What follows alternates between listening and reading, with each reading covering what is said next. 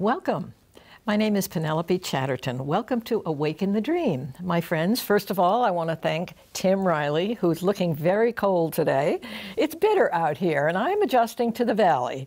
And I realize Cape Air is like 20 degrees warmer, so I'm adjusting, but trying to keep my spirits high. So thank you, Tim, for your usual wonderful, steady work. And also Ellery Curran Moori, who is my web designer. I seldom mentioned her, but she does a great job on taking the shows from Tim and uploading them however she does it, and then putting them on Facebook and YouTube, blah, blah, blah. So thank you, Ellery and Tim. Good team. Today, my friends, I'm sort of starting a new chapter. Not only have I moved out here 4 months ago and I'm still adjusting, but I sort of have gone through almost all the books of Joel. So my good friend Diane Doheny sent me a big box of CDs of Joel's lectures. So I looked through them and I just grabbed one that said on the outside, good. And I thought, okay, it's called The Still Small Voice, which you've heard me speak of often. So I'm going to do my best without a million notes. I was getting calluses on my right hand from doing all those books, and I thought, well, this is easier. However, it's kind of not, because you feel so responsible to Joel's way of giving the information, where I'm not looking at the printed word, I'm hearing him speak. So he is resonating through my home, and he has been for months. It's interesting. He's really a teacher. A powerful teacher. He speaks very clearly and with a lot of passion and know-how, and I've never heard him stumble. So let's get started with this 1958 class in New York City in a theater with his Infinite Way students.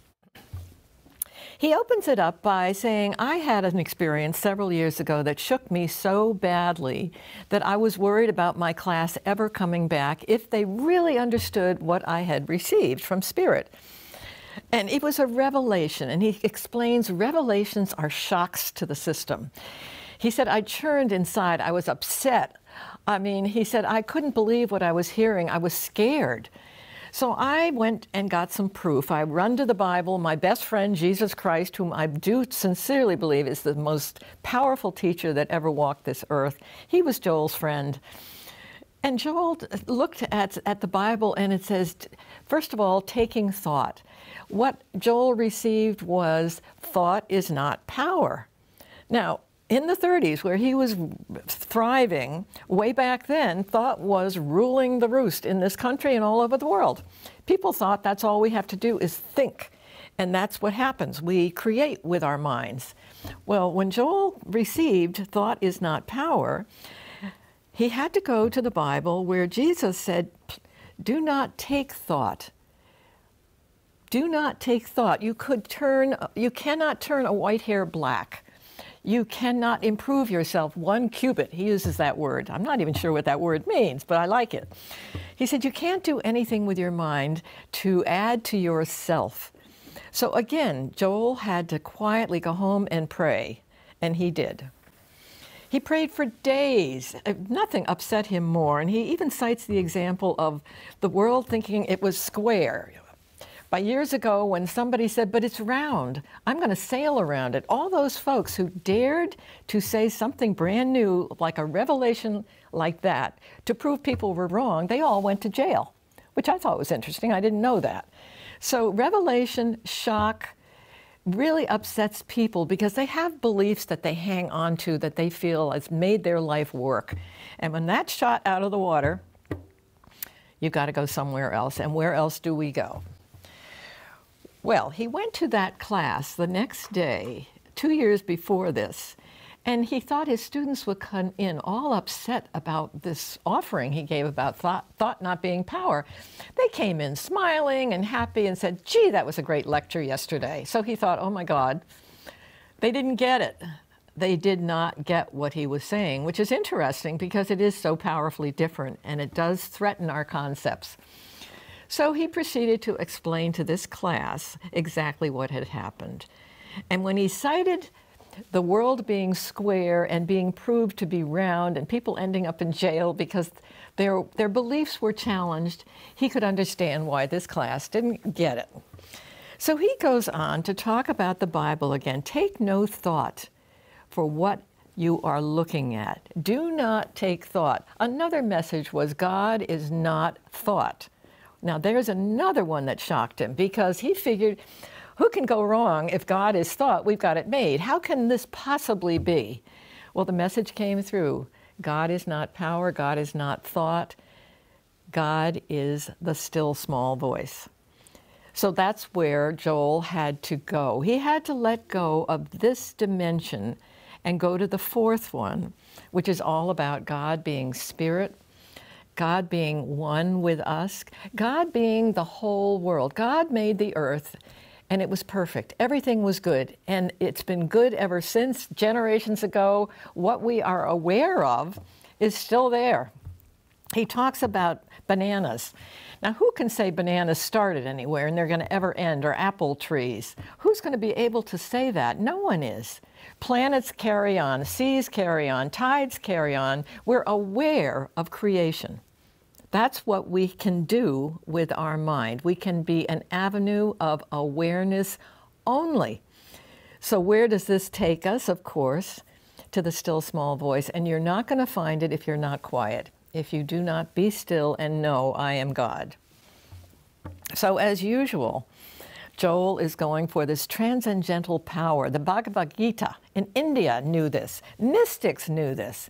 Everybody in the world knew about this transcendental power.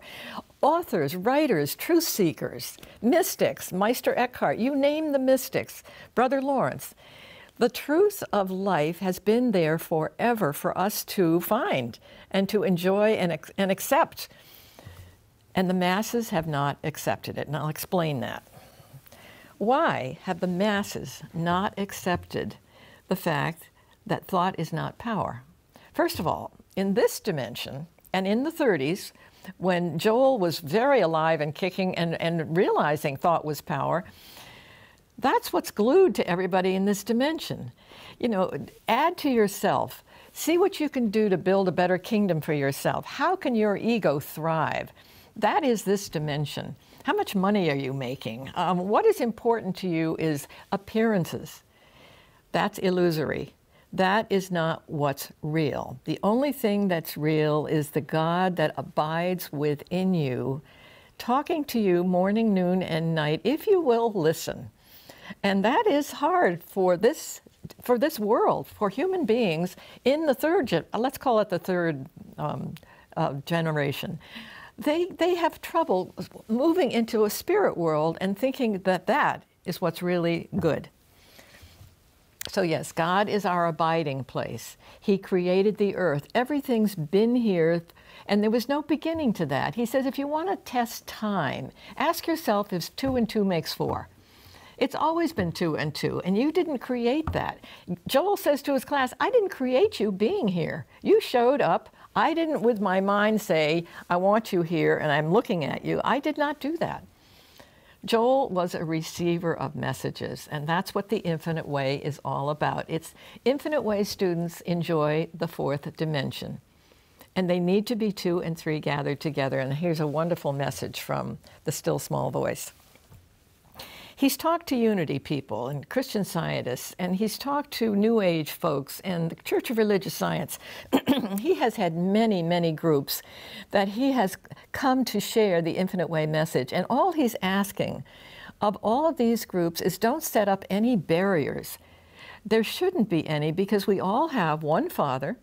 We all have the brotherhood and sisterhood of all humanity. And all of these faiths, these metaphysical faiths, know this. So he says, don't compete with each other. Join each other, support each other, and be a message for 2 and 3 gathered together. Now, this is an interesting point in my life, in that I've just moved here. Finding 2 and 3 gathered together since I've started Joel has been a chore, because I don't know why there are so few of us. There's so many millions who love it, who have websites about it, which Tim brings up for you to see. But somehow or other, and I have a new friend in New Jersey who is also an Infinite Way gentleman, and he is also finding, gee, where can I find somebody to talk to? Where can I find those 2 and 3? Now, I know in the Infinite Way world, there are study groups where people show up and they sit and they listen to tapes and they meditate. And that's what they do. And that's a very beautiful thing. So then again, we have spiritual healing. Now, we have Mesmer, we have Mary Baker Eddy, we have spiritual healing that's thriving in this world. A lot of folks don't understand it. It's not in every church yet. Joel thinks it will be. Not in our lifetime. He's very, very honest about this. He thinks it might be in half the churches in our lifetime. It's in metaphysical churches. He hopes it will get into Catholic churches and Protestant churches and all churches. But that's where he's saying we all have an individual assignment to go deep within ourselves in quiet and find out what our expression can be for sharing that beautiful, whole, perfect love that is within us, that never, ever, ever leaves us. So that's our source. We go within, we say, listen, here I am, I'm standing on holy ground. What are we going to do? What am I going to be guided with today? One beautiful thing I love that Joel says, if you think that voice is yours, you're mistaken. And I thought that was kind of interesting. Now you can, have this mind that is a place for your awareness to go. You have a mind that will entertain the still small voice, which is a purpose for the mind. The mind is a beautiful thing. It's an instrument. We've been given this mind. We're not to sort of not listen to it. We're supposed to enjoy it and honor it and know it's a good thing. Now, let's get to this. How do we have peace? In May 2nd, 1958, we had the United Nations join with all countries about let's put away our guns and our bombs, our hydrogen bombs, our atomic bombs, let's have peace. That was the most powerful meeting in this world. And it was a mind thing. They all got together, they shook hands, the enemies, they were not going to have enemies, we're not going to try and get each other. Well, I think we all know how that went down. Not well. Those promises were broken, and those promises came from the mind of control, of wanting power. So that was a very amazing example to Joel that if that doesn't wake us up to what doesn't work, then what does work? Well, the still small voice, which can be quite a mystery. And I say that because getting used to the fact that you're being guided, it's taken me some time to really appreciate the fact that, gee, that really wasn't something I thought up. It's such a mystery. It's so amazing. It's like walking on water. And you have companionship. You have your needs are met. You have abundance. You have love in your life. You have everything you need. And Joel always says, don't go to God with words. Words, he's not in this dimension. He's not in the material world. He doesn't hear your words, which is why Joel says a lot of prayers just are not answered. Because God is not in the material mortal world. He does not hear your language. What he hears is the prayers of your heart, which means your vulnerability. You go deep within yourself and find that love within you and share how you feel. It's something that works for me. Every time I go there, it's like the Red Sea opens up and I get prayers answered. And they come not from what I'm thinking up here, like asking for something for me. That'll always fall short. Never going to work. But go into the depths of your being and praise God and say, how can I find my 2 and 3 gathered together to uplift consciousness, because that's what I am here for. We all need the 2 and 3 gathered together, which is why I said I've just moved here and I've got to, as much as I have wonderful responses on my website and wonderful Infinite Way friends, I still would love to sit with people and just meditate and be quiet. So anyway, I'm adjusting. I think when you move, it takes a while, and as I say, it's chilly out here, but very doable. My car started, so I'm celebrating.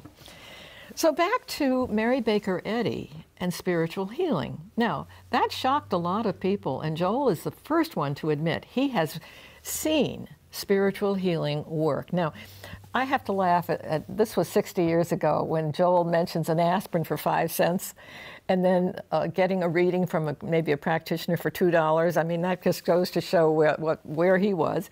But his point was they both may have the same result. You can take an aspirin for a headache or go to a spiritual healer and have the same result. But guess what? The problem with that is you do not develop your soul powers. So for you to get in touch with spirit, the aspirin will not do it. But going deep within you and feeling the presence and acknowledging and feeling, excuse me, your wholeness, your completeness, that's a challenge in this dimension when we have been brainwashed so much. And Joel will be the first to say, we have been very brainwashed. So I think it's challenging being here. And I think this is why I find the Infinite Way material so incredibly exciting, because it gives us hope. Even though Joel says thousands can drop at your right and 10,000s to your left, that you can't do anything about. Not now, he says. But we have to just notice that and say, okay, that does not have to come to my dwelling place. There is protection with the Infinite Way, fourth dimension.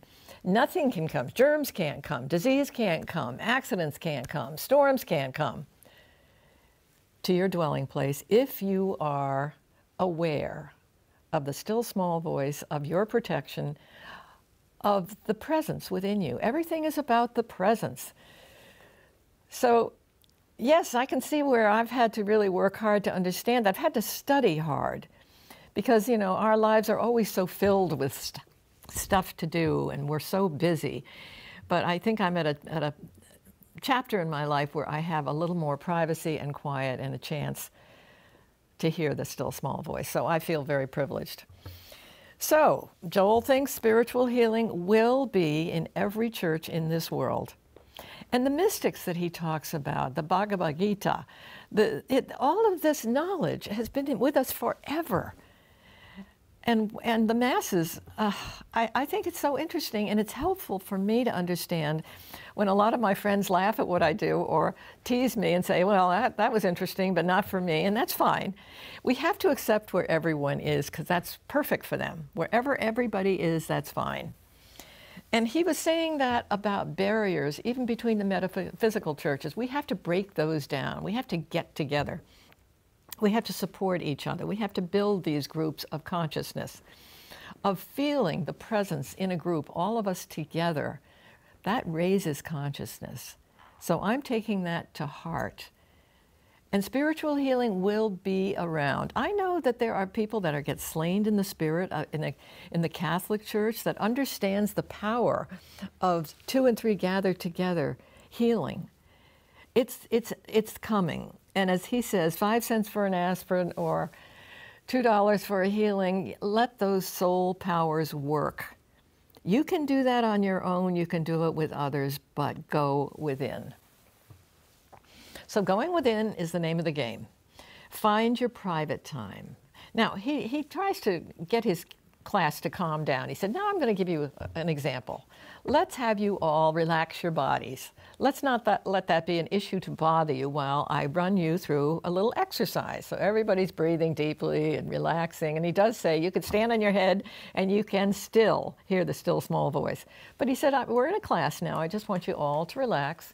And I want you to think about, and I've mentioned this in other shows, that the worst person you know, or a condition of your body, something in your family that upsets you, that gnaws at you. I want you all must have something that you would like to, what does he say, give a crazy nickel for.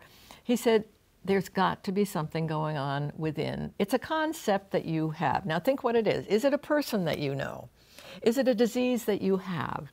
What is gnawing at you? And Joel is challenging them all to think about this. And then he's challenging them also to say, you are malpracticing. You are sinning. But let's say I'm holding a person in bondage to something negative. That's not about that person. That's about me in my judgment. That person is a child of God and is perfect, even though I might see him and make up a story that it doesn't look like that. So that was interesting. He's talking about the fatherhood of the whole universe, the brotherhood of man, and that our brothers are God. And that's powerful. And he says, you cannot destroy reality. Reality is living forever. There's no beginning and there's no ending to the love within you and the reality of all of us. So he said, I challenge you to release that story. Nothingize it.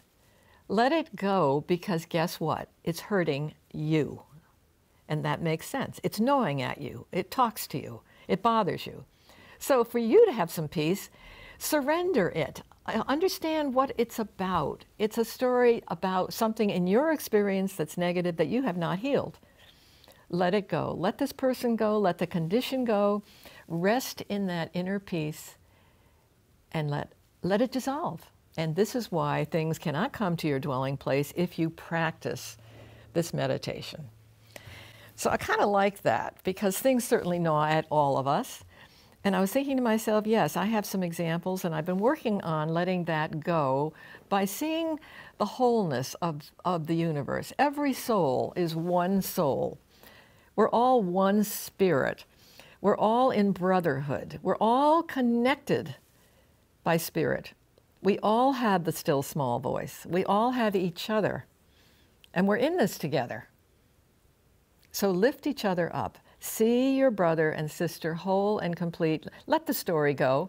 It can't hurt them. They don't know what you're thinking, but it can hurt you. Because, you know, it's interesting, when we judge not that you be judged, is that we're really drawing on any experience we've had in this dimension. You know, we're pulling on something we've seen or experienced, so it's all ours. So that makes it almost simple to say, well, it doesn't have to be mine anymore. I can let it go. So if you need to ask the Holy Spirit, your guide, your God within, to help you with that, that's a very good thing to do. If you have trouble with it, ask for help on that. Ask for a new vision. Ask for that peace that's been guaranteed. Well, my friends, the still small voice. Again, I am listening to CDs now. I'm trying to do this differently, and it's more challenging on many levels, but it's easier on my right hand from all that writing that I was doing. And I'm keeping my sense of humor as I recognize where I am in my journey and where I have to go. I have work to do, like we all do. But when you see the end in sight, so to speak, when you see the reality of your whole life, and that it really, at right this minute, the now has everything. We are living in the now. There are lots of books written on the now. Now everything is in place.